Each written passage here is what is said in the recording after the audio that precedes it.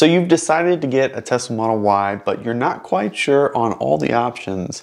Although Tesla is a pretty simple ordering process and there's very limited options to select, there's still a lot to consider. Now the first and most obvious one is, do I get a long range or do I get the performance? The jump between the long range and the performance is $11,000. The long range all-wheel drive comes in at $49,990. The performance, on the other hand, comes in at $60,990. Now the long range is going to get you 326 miles of rated range and a 0 to 60 in 4.8 seconds. More on that later. The performance model, on the other hand, is going to give you 303 miles of rated range and a 0 to 60 in a blisteringly fast 3.5 seconds. So obviously this is all up to personal preference on if you need or really desire to have the fastest Tesla Model Y available. At 3.5 seconds, there's not a lot of cars on the road today that are faster than that. So it's going to be very rare that you're ever going to have an issue passing or being passed by somebody else. So if you're into the thrill and you have the money to spend, go ahead and get the performance. But just do note that although you get these really beautiful 21-inch wheels, it comes with the smallest sidewall I've ever seen on a production car. It's also going to come with a lower suspension, which is going to be a little bit more rough of a ride. But you're also going to get performance brakes.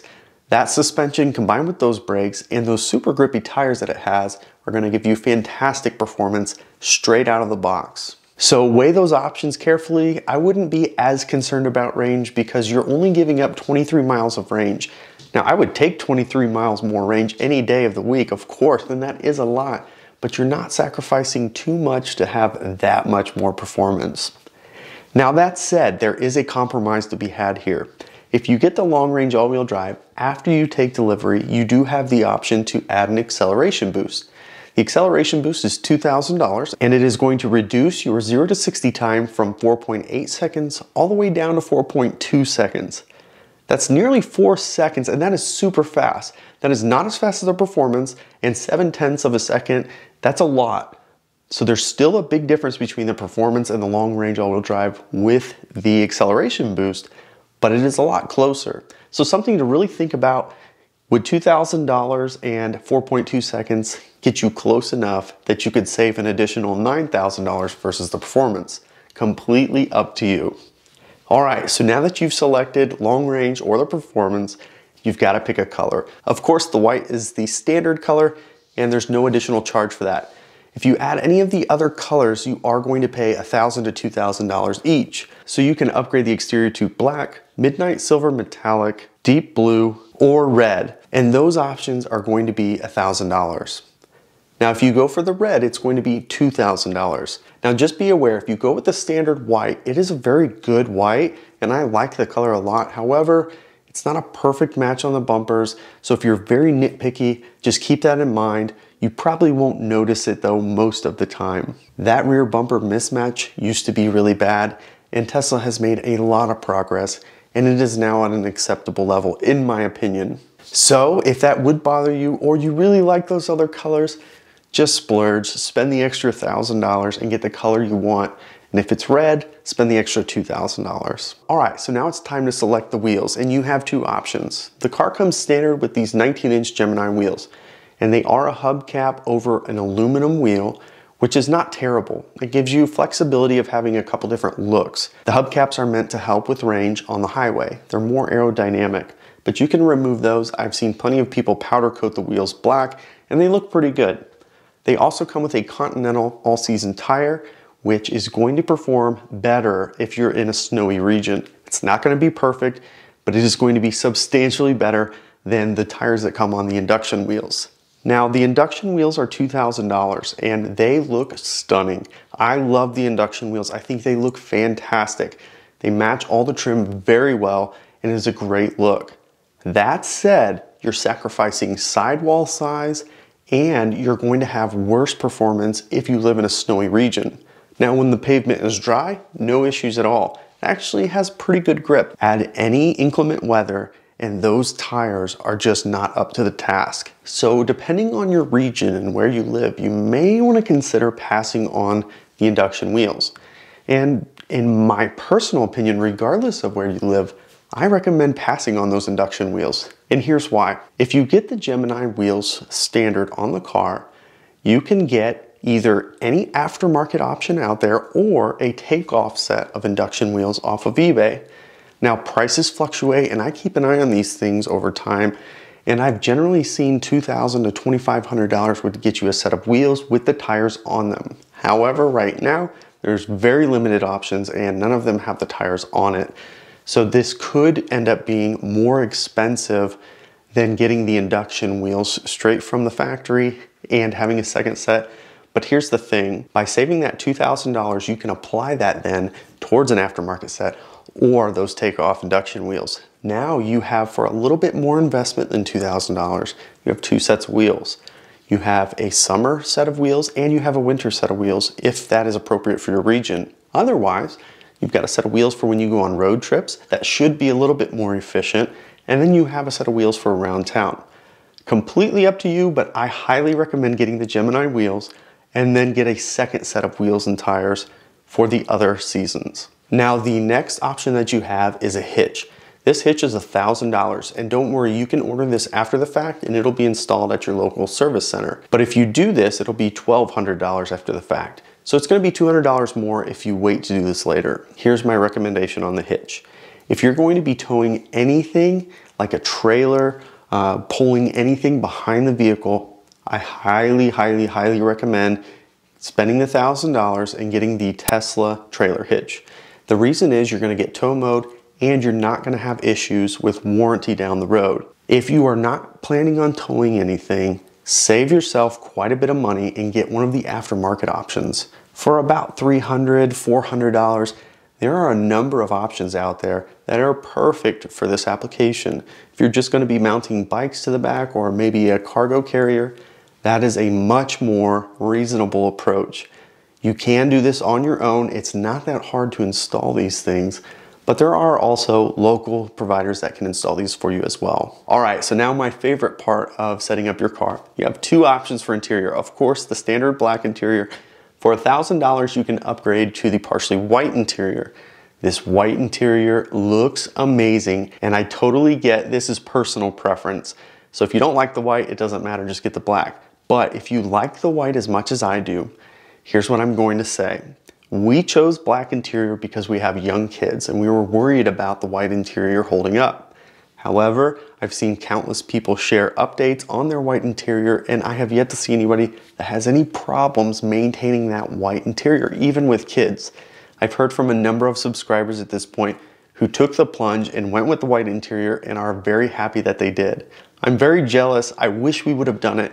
On our next Tesla, we will be getting the white interior because I personally think it looks amazing. If you like white interior, I say go for it. Spend the extra $1,000, even if that's the only option you add. Get that white interior first. I think it looks amazing. Okay, and for the next option, you can have either a 5-seat interior or a 7-seat interior. The 7-seat interior is $3,000 and you can only add it to the long range all-wheel drive option. You cannot add a 7-seat configuration to the performance model. So that 7-seat configuration, there are plenty of videos out there, including our own. I'll post the link up here showing you what it's like in the back of the 7-seat Model Y.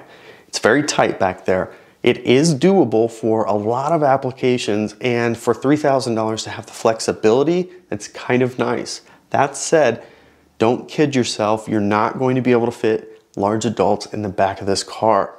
I'm only 5'6", and I would not feel comfortable sitting back there. And the reason isn't because I couldn't fit back there, but it's to fit back there, my head was right up against the glass. And then there's this large trim piece right at my forehead. If you have watched any reviews about the Model Y, you know it's not the most plush ride on the road. So bumps and things like that, they're gonna throw that person in the back seat up a little bit, forward a little bit, around a little bit. And if they're already that close to the glass and the trim, they're going to make contact several times.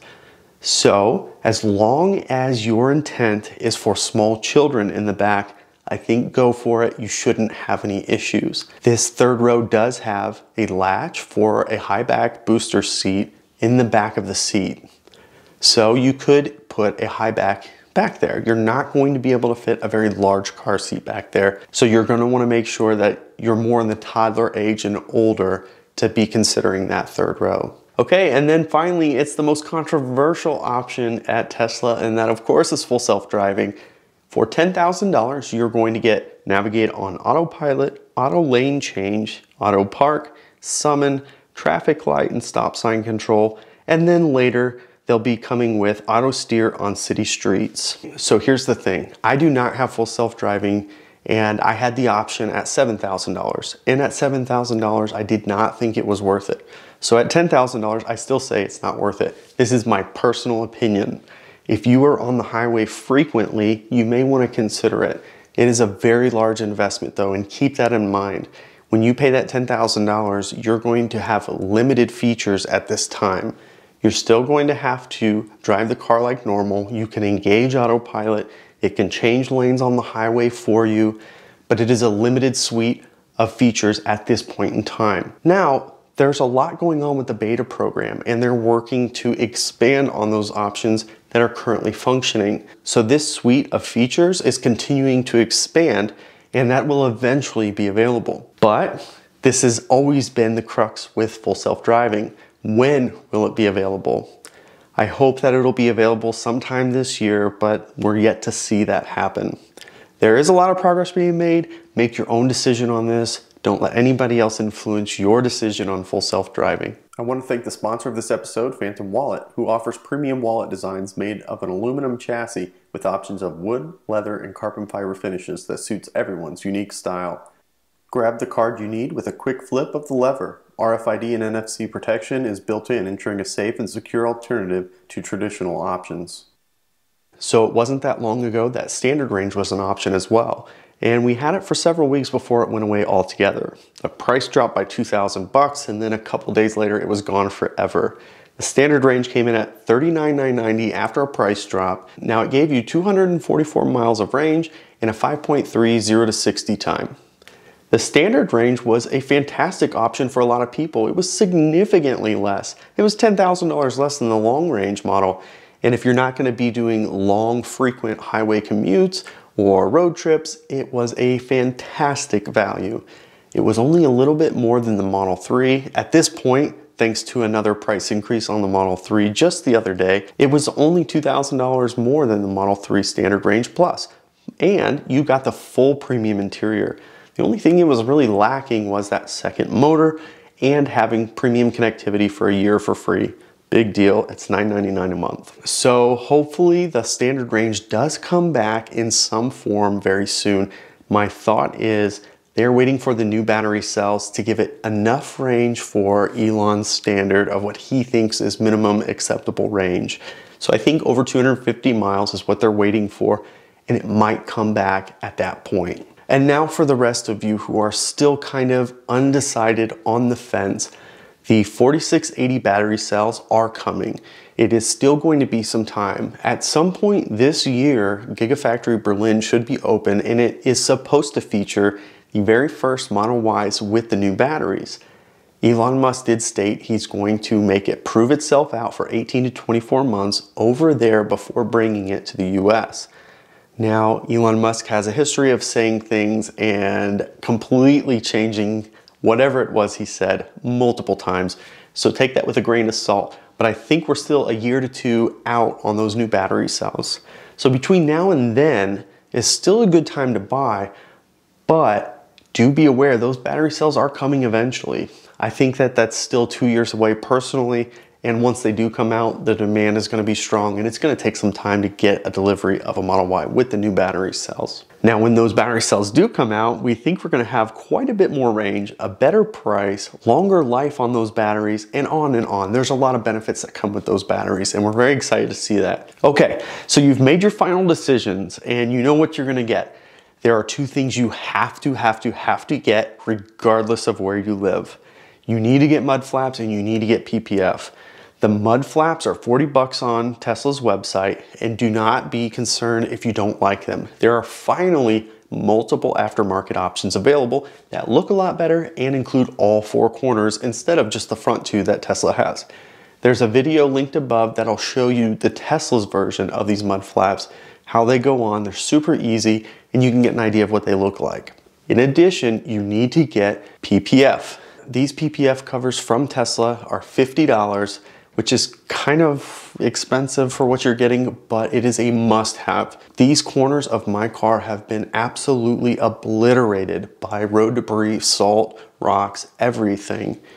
Get these on early on, as quick as possible. Mud flaps and these corners, protect them, because that paint is very fragile in this area and it's extremely exposed to the elements. So there you have it. This is my buyer's guide to the Tesla Model Y. I hope that you enjoyed this video, and if you did, of course, give it a big thumbs up. It really helps. If you haven't already, of course, subscribe to the channel as we continue to post content regularly. You can follow us on Twitter and Instagram @BeardedTesla. Thanks so much for joining us, and we'll catch you next time.